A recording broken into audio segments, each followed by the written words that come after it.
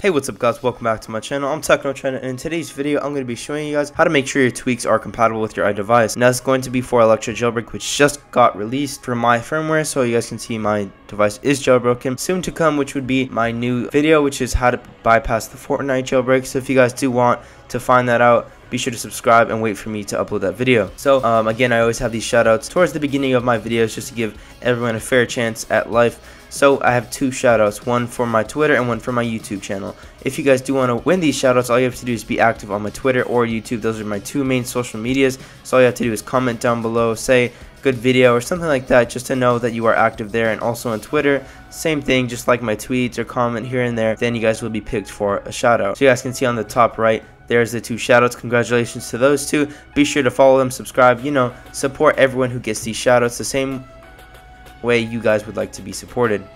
Alright, so let's get on with today's video. So what you guys want to do is be sure to open Cydia. And the repo today we're going to be using is Big Boss. Now I'm pretty sure everyone has Big Boss. It usually comes with it once you install it. So let's go to sources. You guys can see Big Boss. It's that one. You should have it already. If not, click the link in the description. Click edit, add, and then just put it in add source.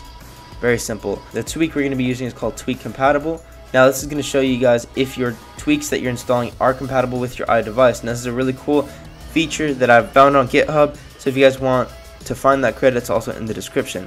So you guys can see this is basically what it is. It says iOS 11.3.1, which is my firmware working. Now it tells you all this, tells you broken, it tells you like what's wrong with it, it could tell you the info, like all this cool stuff just in one little tweak. You guys can see you can scroll and tell you every firmware, which is really amazing. If you guys want to install, all you have to do is click install, which for you it'd say install, for me it'd say reinstall.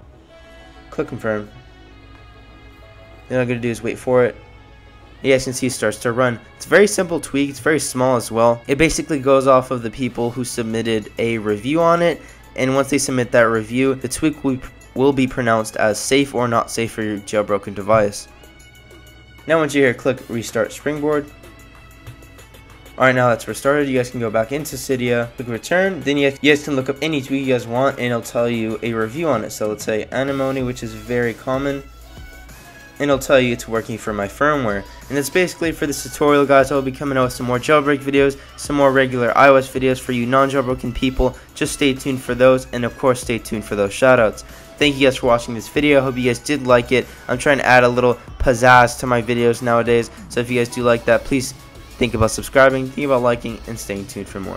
Thank you guys for watching. I hope you guys did enjoy. Please leave a like down below, and as always, peace.